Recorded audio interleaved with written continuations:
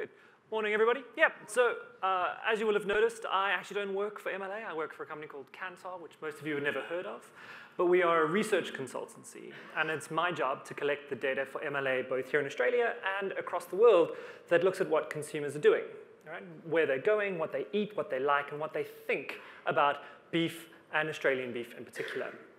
And I'm going to talk through global consumer megatrends, right? So this is all about consumers, this is all about where they're going and what they think. And I'm going to start with a definition, because megatrends sound a little bit like marketing hype. What is a megatrend? Really, this is a global trend. This is something big. It is a change within consumers, technology, government, finance, economics, that actually leads to a change in the way that consumers think and behave. Right? So these are really, really big things that have implications for the day-to-day lives of people who are buying product, who are eating meat, who are buying all sorts of different things around the world. And the question that follows up from that always is, well, should I really care? Yes, I think you should, not just because I'm going to talk about it for 15 minutes, but because this is something you should care about only if you're willing to make change. And that's why we look at these. That's why we care about megatrends, because getting ahead of these gives us advantages within these markets around the world and locally if we're willing to actually take steps to get ahead and to take advantage of these trends. I'm also going to talk about 4 trends. Now, I could talk about megatrends all day. We could literally have a conference just about megatrends. And as much as I love hearing myself talk, I feel like that would be a bit too much. And the thing that's important here is I'm going to show you 4, but they don't occur in isolation. I'm going to present them as 4 individual things, but they all interact, and they overlap, and they have sometimes competing interests within the way that consumers behave. So they don't occur in isolation. Try and remember that as I run through, is that these are going to be fighting head-to-head and sometimes bolstering each other in various places. Okay, so these are the 4 trends that I'm going to talk about. One, I'm going to talk about shifting economic power from west to east. Yeah? And that I've grouped together with some of the other megatrends. So the increasing middle class and increasingly aging populations. So those go together in interesting ways for us as MLA. I'll talk about that. I'm going to talk about experience over rationality. So I'm going to talk about here is the right reason and the real reason why people buy things and what that really means. Number 3, I'm going to talk about artificial intelligence and technology-enabled shopping. Yeah, it's a really interesting one about how people buy and how that's going to change. And that has real implications for us as producers, right? As people who are selling red meat around the world. And last thing, I'm going to talk about health and wellness. And this will be a big one. Everyone will know that the internet is awash with various bits of health advice. And I'll try and unpick some of that and talk about what that means for us. Okay, so shifting economic power, increasing middle class, and aging populations. And what you'll see as I run through as well is I'm going to talk about the trend, and then I'm going to tell you what that really means for us as red meat producers, as beef producers, and why we should care.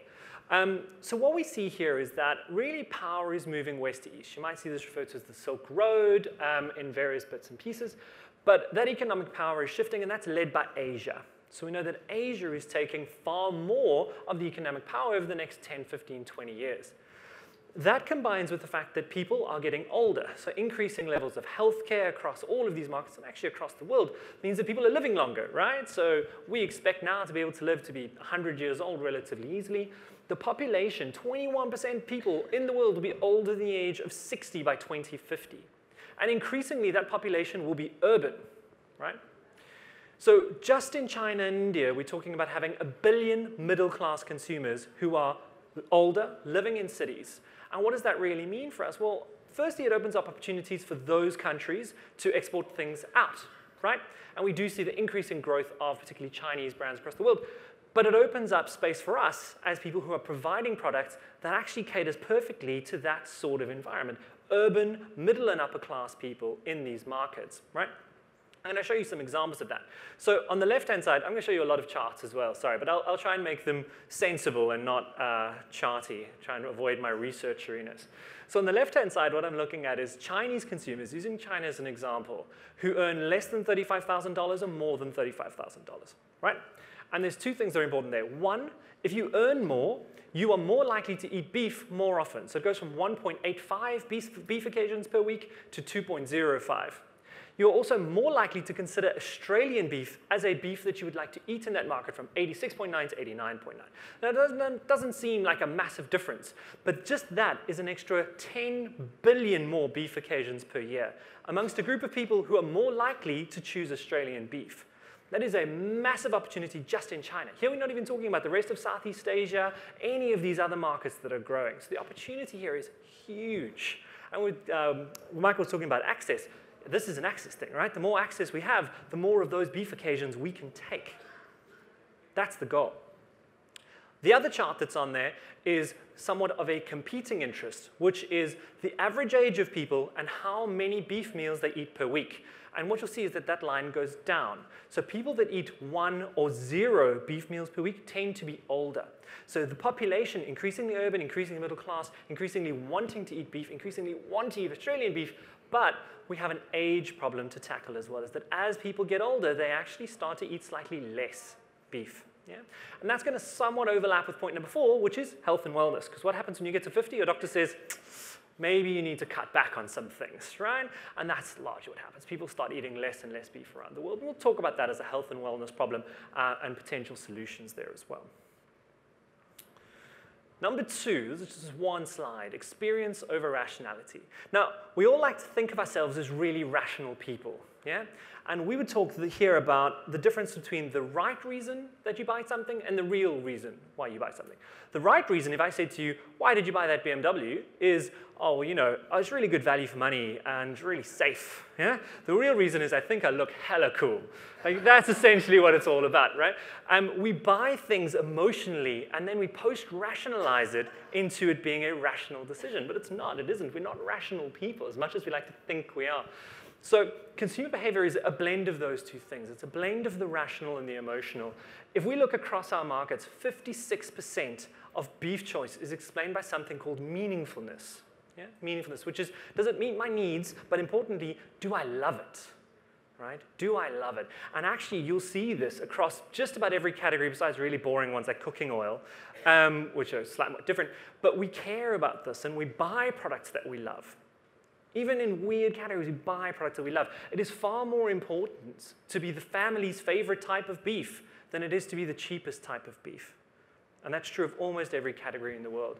A good example of this is in Japan. Pretty much all of the influence that our beef equity has runs through something called genki, right? Makes me and my family feel genki, which is this deeply emotional sentiment that has no English translation. But it makes my family feel energized and happy. Yeah? And that drives a lot of the choice in that market. Most of the choice in that market is being driven through that. And we underpin that with other things. It's hard to be the family's favorite if you're not tasty, if you're not safe, if you're not all of those other things. But make people love you, because love is a key driver of why we actually buy, even if we refuse to admit that to ourselves. Yeah. Number 3, AI, so artificial intelligence, technology-enabled shopping, and the Internet of Things. Lots of stuff on here. But the internet and mobile devices particularly are devices that facilitate change. They don't produce change in and of themselves. What they do is they open up information and they open up ways of getting to information and ways of getting to products that didn't exist before. What we do see, though, is that grocery and particularly meat shopping has been very slow to change. Yeah? So the chart at the bottom is a bit hard to see, but the white bars are the number of people that have internet access, all right? Sorry, that's the number of people that do online shopping in each of those markets. You then have grocery shopping, then you have meat shopping, or beef shopping, and then you have Australian beef shopping right at the end. The key thing is that while there are markets where people do shop for beef quite a lot, so if you look at China, that's actually really, really high. In most of these markets, people don't. People don't buy meat online.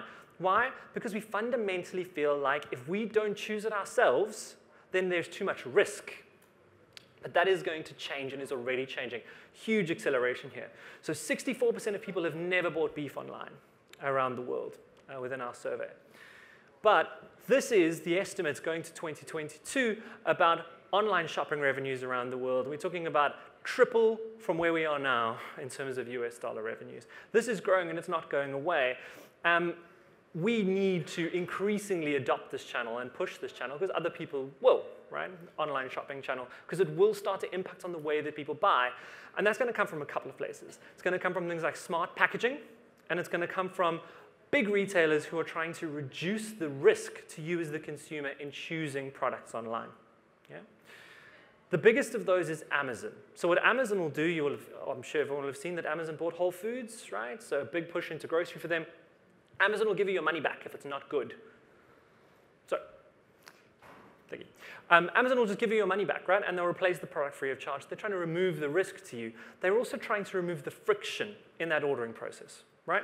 So what is friction? Friction is how hard it is to actually do. So Amazon with Alexa, Echo, Dash, and Dash buttons mean that you can walk into your pantry and say, Alexa, order me more beef. And it'll order the type of beef that you ordered last week, the type that you told it you like, right? If you say, order me new washing powder, it'll order you the washing powder you always ordered. It takes all the effort out of that system, essentially. They're removing the friction, and they're removing all of the risk from consumers in doing that.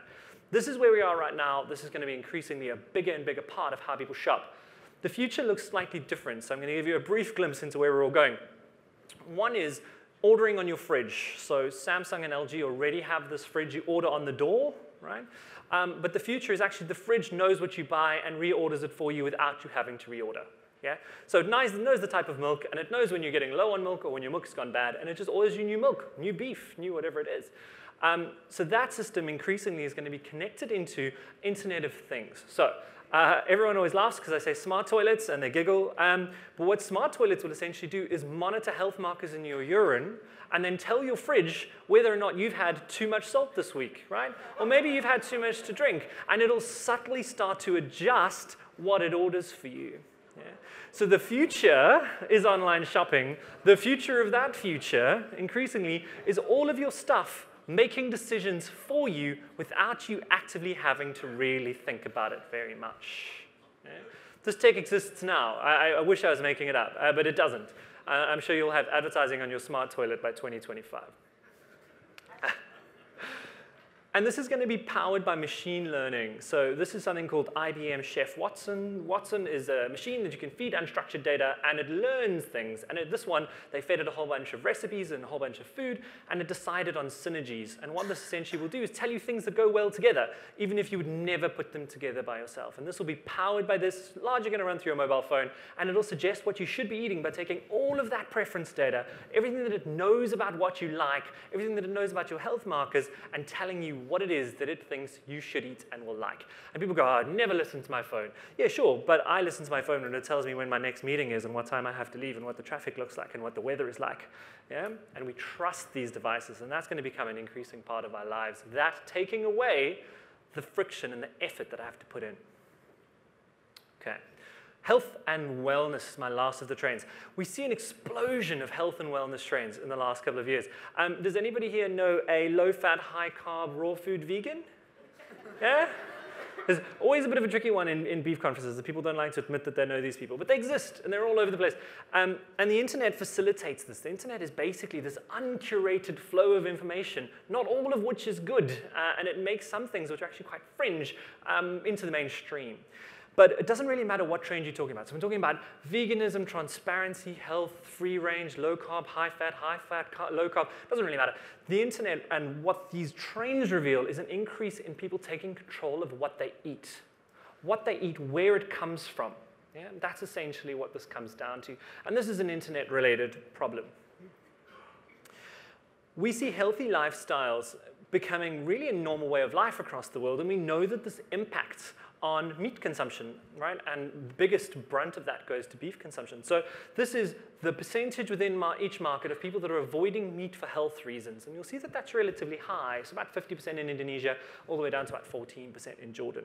So this is people avoiding meat for health reasons, and that looks relatively scary in some ways. I'm going to talk about how that's changing, right? One thing is that we know traditionally where this is coming from is from fat, people being scared of fat. So yes, we are the low-fat option in many of the countries around the world, but this is a study that we did looking at people who basically reject fat, and you can see there's a strong correlation between countries with high levels of fat rejection and countries that avoid red meat and beef in particular. The good news, because I'm nothing except someone who gives good news, is that actually the world is changing, and sugar is the new fat. So 30 years of nutritional dogma is starting to shift, and people are avoiding sweet foods more than they are avoiding red meat. So you're talking about 36% of people on average saying they're avoiding meat, 61% say that they are avoiding sugar. Yeah?